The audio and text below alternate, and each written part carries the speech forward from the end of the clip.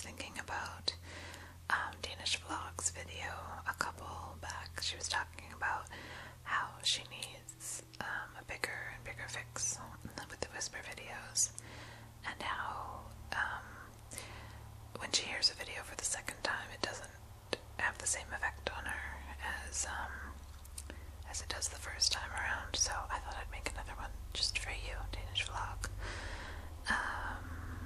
It's just gonna be random. I don't know what I'm gonna talk about, so can't promise it'll be interesting, but whatever. Actually, I was gonna mention, I know there's been a couple videos made asking about the first time you realized that you like the sound of whispering, or the first time you felt the whisper chills, as they're called. And I remember the first time I did, I was like probably 9, maybe like 8 or 9, maybe a little bit older.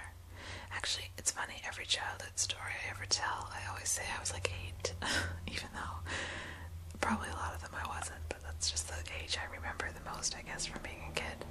It's pretty funny. But anyway, so maybe I was 12, I don't know, maybe I was 10, doesn't matter.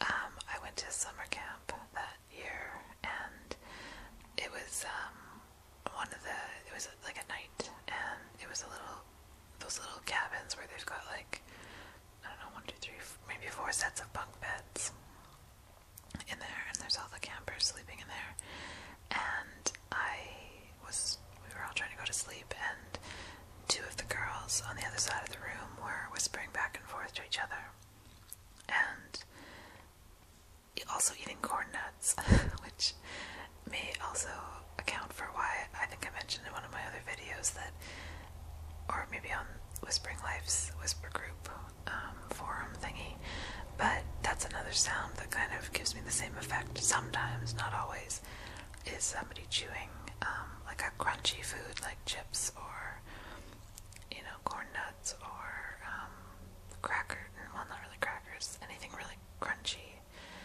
So nothing like squishy, and that's gross. I don't really like the sound of that. But if it's just like a crunchy, crackly chewing, that kind of sometimes gives me the same effect.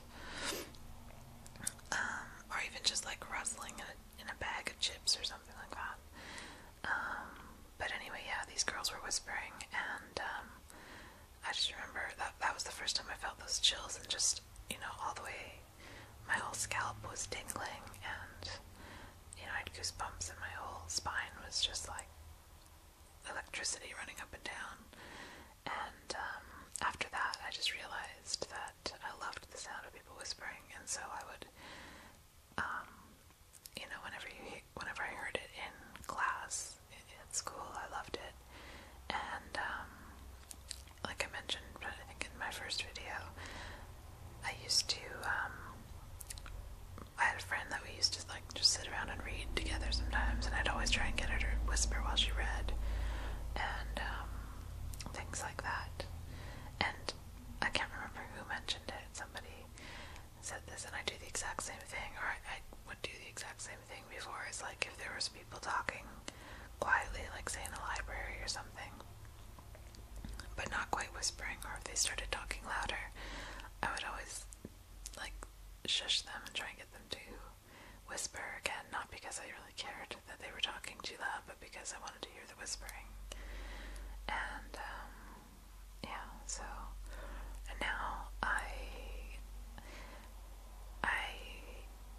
hear it less frequently now that I'm out of school and not really in a place where people need to whisper. Like the odd time you'll hear it in a movie theater or something, but most of the places that I go, people are just talking normally. And so that's one of the reasons I really love these whisper videos, is because it's become so infrequent that I actually get to hear people whispering anymore. And although, I have to say, it doesn't really have the same effect for me, the whisper videos. I very rarely actually get the whisper chills, and so I'm not sure what that's all about, because it's very, very relaxing, and I still love them, and it just makes me so relaxed. But I don't get those same, that same sensation of like tingly sensation. And I think maybe it's because, I don't know if maybe part of that is due to the fact that I'm like kind of overhearing something I'm not supposed to, you know, or people being secretive and sneaky, because people tend to be sneaky when they're whispering, you know, they whisper because they shouldn't really be talking, or they don't want people to hear what they're saying, so they're kind of sneaky. Not that I want to know what they're saying, like it doesn't even matter if I can make out what they're saying, but just the fact that I'm sort of hearing them being kind of secretive like that. Maybe that's part of it, I'm not sure. Because in the whisper videos, generally people are talking directly to you, you know, like you're supposed to be listening to what they're saying, so it's not quite the same thing, although it's still very, very relaxing. Maybe that's part of why I get those tingles, I'm not really sure. But anyway, I still love them, but it's just kind of strange that I don't get the same sensation. Maybe if I turn the volume down so that I can't make out the words, it might be better, but I don't know. I also really like, you know, it's not just about the whispering, it's about hearing what people are up to and getting to know people through their videos, so I do want to hear what's being said, so anyway. And funny enough, I got the sensation the other day at work when a coworker of mine she wasn't even whispering, but she was talking to, a couple of my coworkers were talking about, just this soap opera that they'd been watching, that they watched together at lunch, and this one girl, she's, Chinese, and she's got a very soft voice anyway, and a really, quite a heavy accent, and, so the way she talks is kind of, I don't know, I think it's cute. I don't know if that's condescending, but I just think it's cute. And so she was talking about this, soap opera, and I guess the other lady had missed an episode or so, or a few episodes, so she was kind of filling her in on the details of what had happened. And she was just talking about all these soap opera characters as if they were real people, like, I don't even know what soap opera it is, but it has like Stefano and all these different people, and so she was like, you know, and it's crazy soap opera plots, like, oh, they, you know, then they went and got married, but then they realized that they were brother and sister or whatever, right? But she's going on all this stuff, and she was telling her these stories like they're happening to real people that she knows, and I don't even know what it was about that whole conversation, but just hearing her talk about that in her voice, and I don't know, it gave me the same sensation, so that was kind of cool. But yeah, I'm not sure why really. And I also sometimes get it when I hear people singing, especially if they're singing kind of not that well.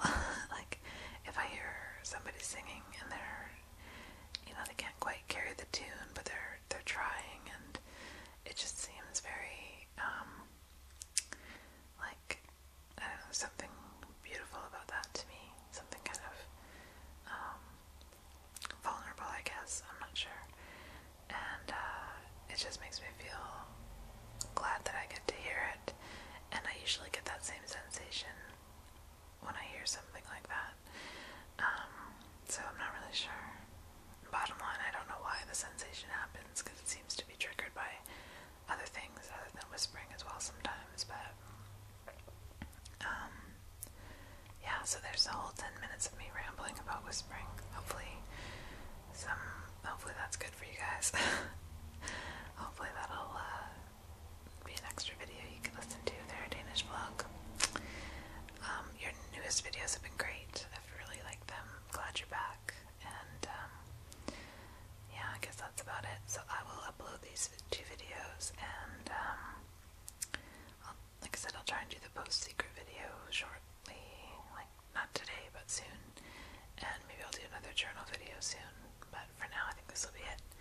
So, happy Tuesday to everyone, and have a great week. Talk to you soon.